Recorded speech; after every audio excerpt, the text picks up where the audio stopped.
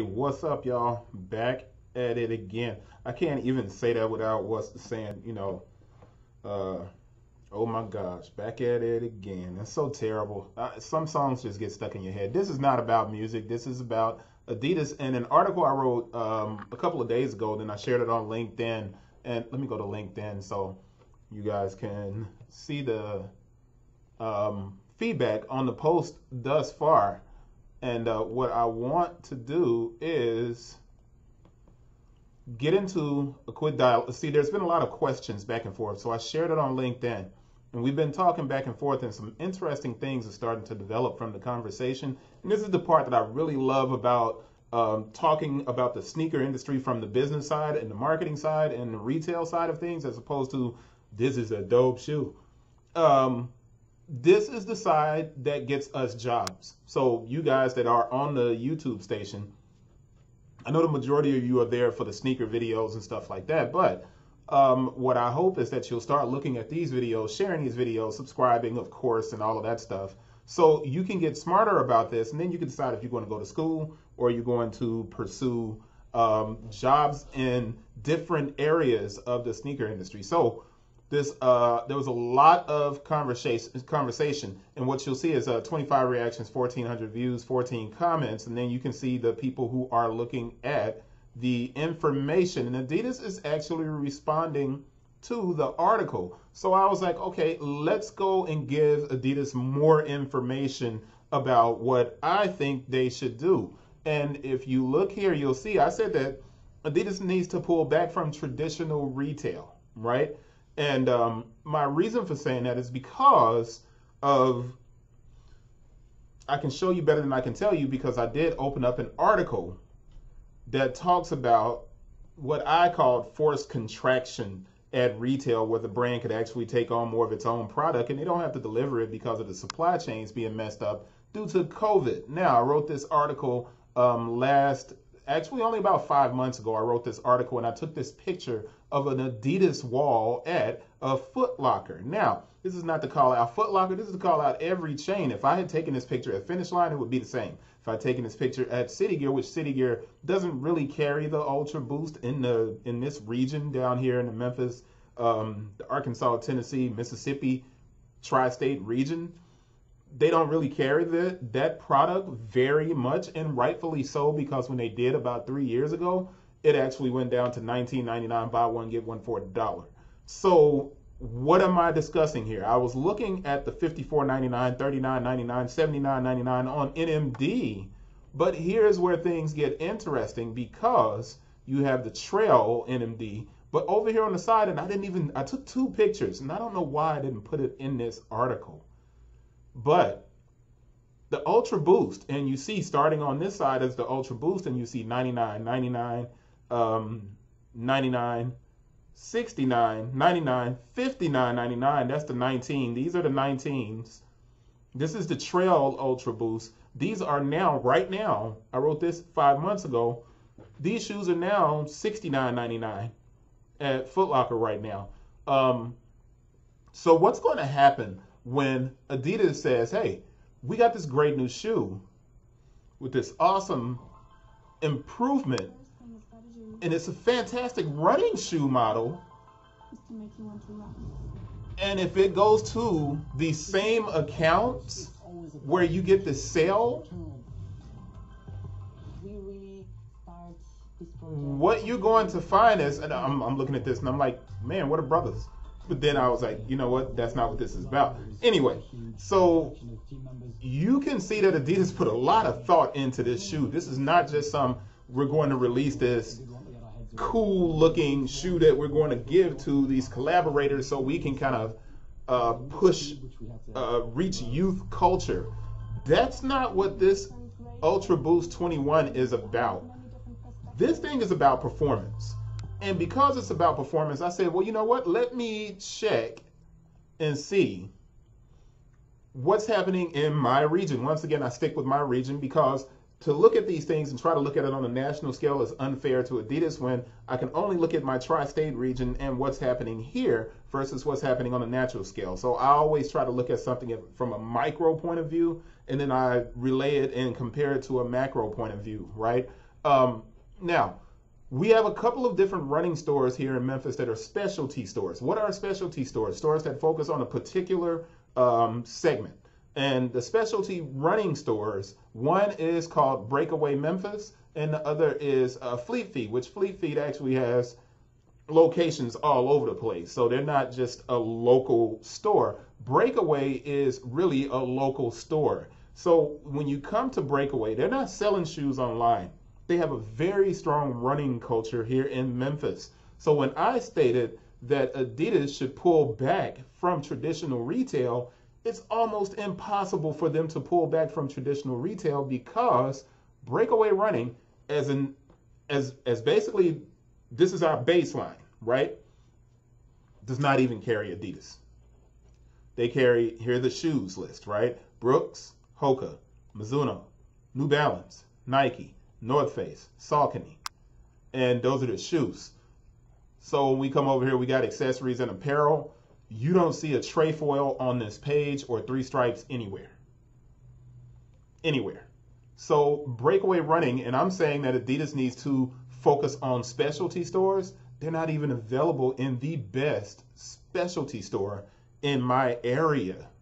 So they are basically going to be forced to push these shoes back into Finish Line, JD Sports, Foot Locker, etc. Maybe Dick's Sporting Good. And I don't know if that's a good thing for the brand. Now, here's another situation.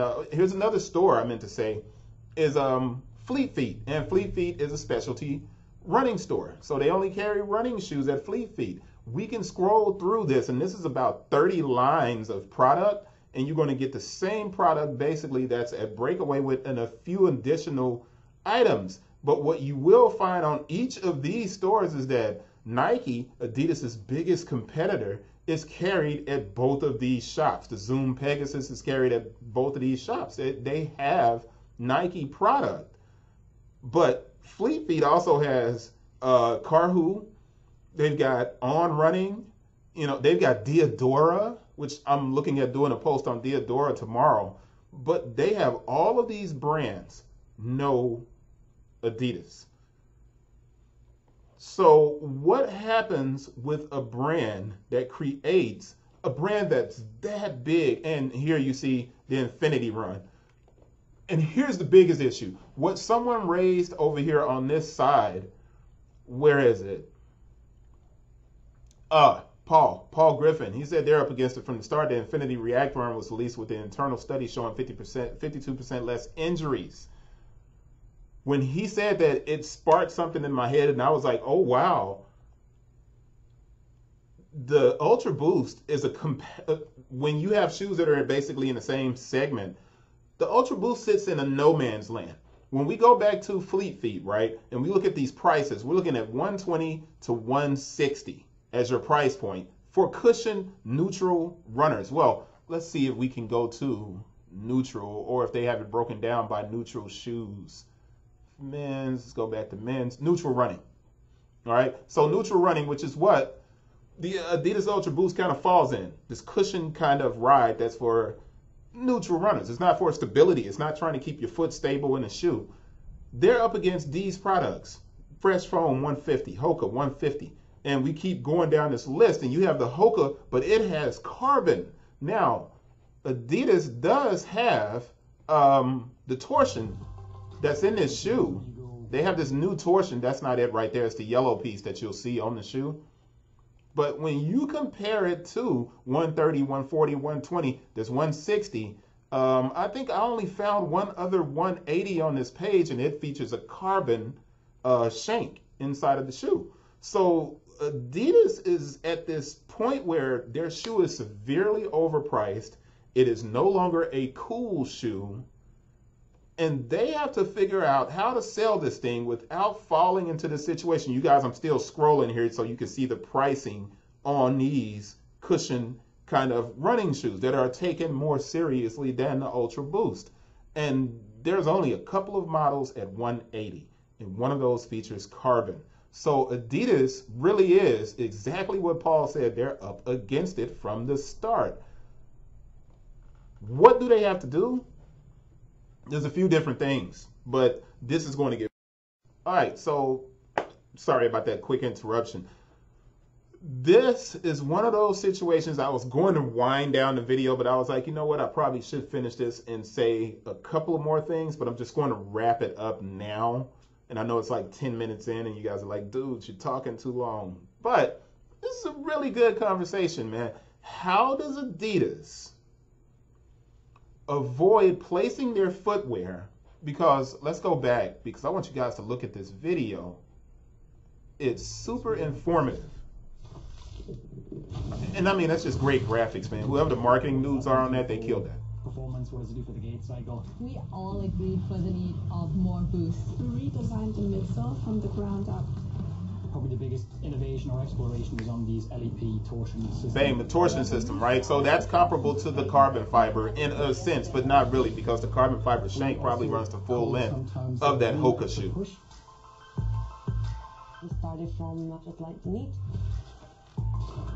So concentrating on the new structure, how to highlight it and energize it. All right, so I'm showing this because I'm trying to stress that every UltraBoost has been a running shoe from the beginning.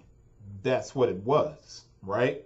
So we've known for a very long time that this is a performance shoe. It simply took off as a lifestyle shoe, and I think Adidas's push towards Kanye wore the lifestyle shoe, these Kardashians or somebody wore the UltraBoost. I said lifestyle shoe. I think that disrupted the shoe as a performance model, and it took away from the technical aspects of the shoe. And fashion works in cycles. What's hot right now does not remain hot unless it's Jordan Brand. In that instance, 2015, Jordan Brand fell off like a brick because they threw a bunch of shoes out there and they made too many shoes and it wasn't as cool anymore. So what we have is a situation where Adidas did a very similar thing, which is why I keep floating back to this picture where they dropped a lot of different styles and they played the lifestyle game. And in doing so, they almost disrupted themselves. And then they also came back with, and you won't see it over here in this section, the NMD. I talked about this on this post as well. I talked about the fact that they rolled out a bunch of shoes, Pro Fear and all of these different lifestyle shoes, and NMDs that had Prime Knit that were priced at $180. They pushed the pricing of their shoes up so far that they priced themselves out of the casual consumer walking into a Foot Locker or somewhere like that. Now, the casual consumer, interestingly enough, I wrote this last August, which is only 5-6 months back. The same shoes are sitting on the shelves for Adidas at these retailers. The same shoes.